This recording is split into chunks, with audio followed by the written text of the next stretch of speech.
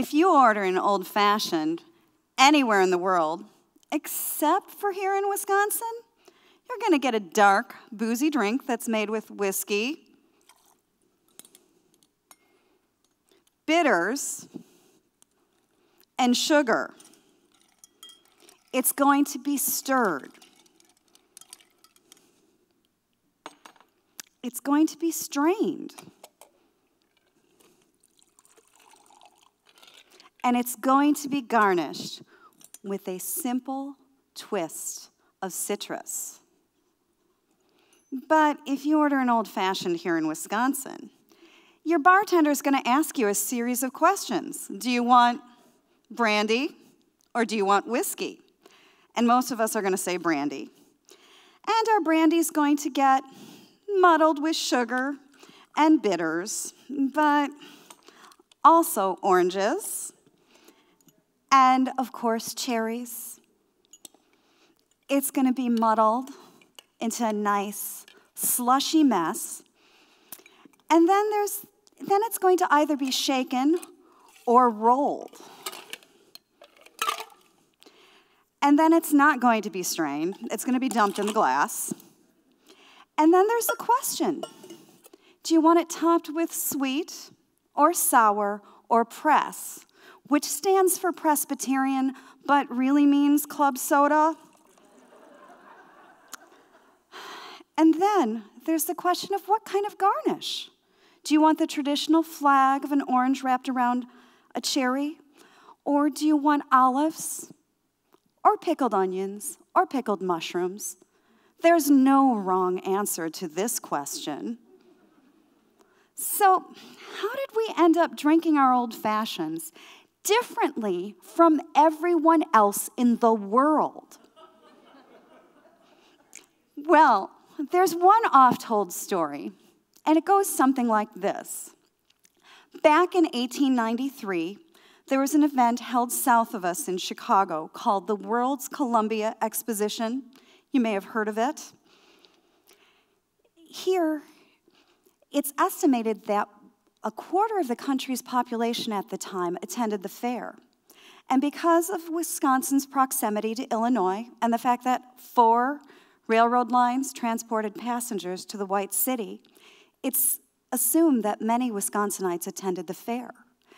And here they saw and tasted things they had never before experienced. They got to ride Ferris wheels, try out newfangled technology like zippers. They got to taste juicy fruit, cream of wheat, even Captain Pabst entered his beer into a contest, which he won. If you went to the Women's Pavilion, you got to taste the world's first brownies made by the Palmer House chefs. And if you went to the California Pavilion, there you met the 3 Corbel brothers who were sampling their grape elixir. So Wisconsinites went to the fair and fell in love with Corbel's brandy, and that's why we drink brandy. It seems logical, it's got some history, and it sounds like it very well could be true. But just like maraschino cherries with their artificial red dye bear little semblance to fresh Door County cherries just picked off the tree, so does this story have anything to do with the truth about why we drink brandy here in Wisconsin. So before I tell you the real reason we drink brandy, I have to explain how this tall tale, or false news, and by fake news, I don't mean something that you disagree with. I mean something that's not true. Before I explain that to you, I have to explain how this myth got started and perpetuated. Like many bits of fake news, it started out as an actual news story published in a northern Illinois newspaper in the early aughts.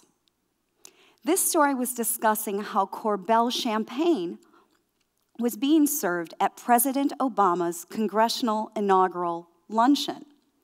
The story then detailed the local connection, how Corbel brandy was displayed at the fair. Then the writer or writers, because this was a non-byline story, stated The many Germans who attended the fair became Korbel's best brandy customers. And today, Wisconsin, with its large German population, buys more brandy than any other state. It even noted that the USS Wisconsin was christened with Korbel Viking champagne. Well, this story must be true. It was published in a newspaper, right? Except this reporter or reporters did not follow the old Chicago newspaper maxim, if your mother says she loves you, check it out. But how did a story in a little Illinois newspaper end up in Wisconsin and spread beyond? Well, a Madison opinion writer was researching the fair, and he stumbled upon this story online.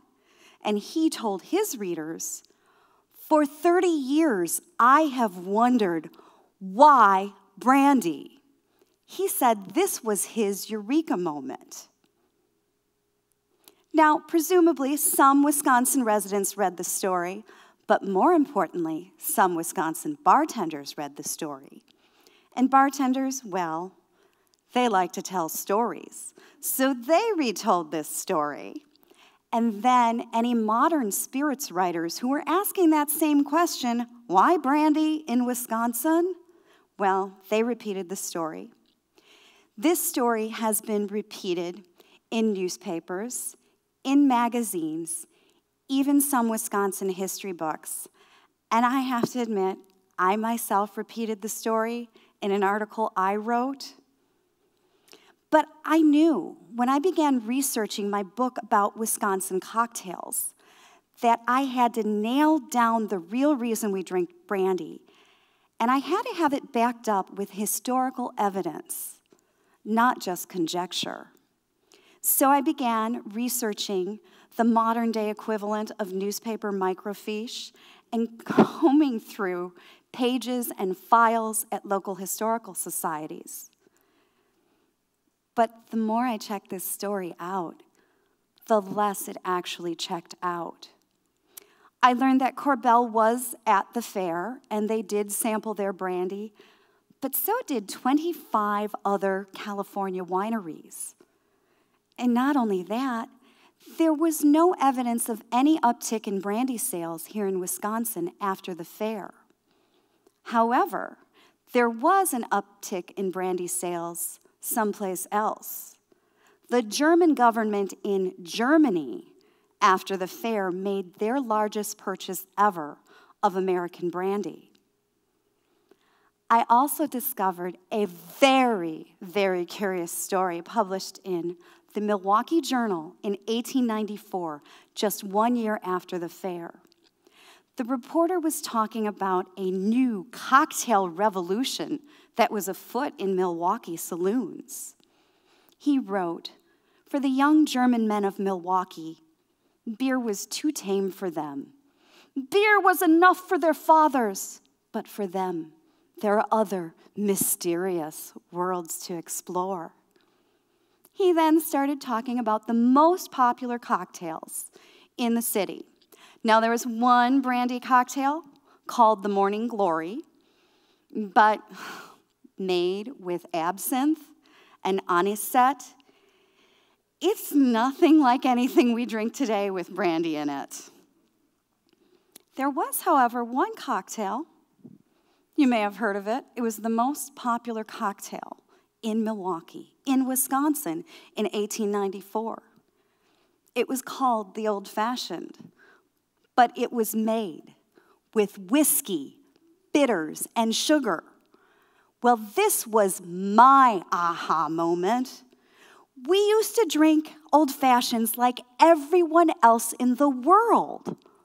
So what happened between 1894 and now? Well, it's not this romantic story about falling in love with brandy at the fair. No, it was more practical. It was a case of access and then marketing.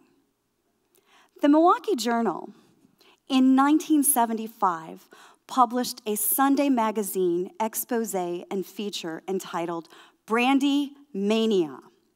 And the reporter interviewed everyone he could talk to about why we drink brandy. And some people said, yeah, it's kind of like UFOs. It just sort of happened. But he also interviewed a gentleman who had been involved in the liquor distribution business since 1938. And this man said, yeah, we drank a little bit more brandy, but 2 times nothing is still a great big nothing. We really didn't start drinking brandy in any great quantities until after World War II. Now, after World War II, there was a lot of bad booze going around because some of our whiskey distilleries would ship grain over to Europe. They'd shut down, the grain would get shipped, and then we'd get stuck with bad booze. If you read any of the police blotters of the time, tavern owners were cited for putting bad booze into good booze bottles. And it was right here when our liquor distributors caught wind that the good Christian brothers of California had discovered an aging cache of brandy. So they bought it all up. I confirmed this story with a news brief in a section entitled Wham Doodles. A Midwest state liquor monopoly finds itself with enough brandy to float a battleship, which would be an exhilarating experience for the barnacles. So here in Wisconsin, were you gonna get your old fashioned made with bad whiskey or good brandy?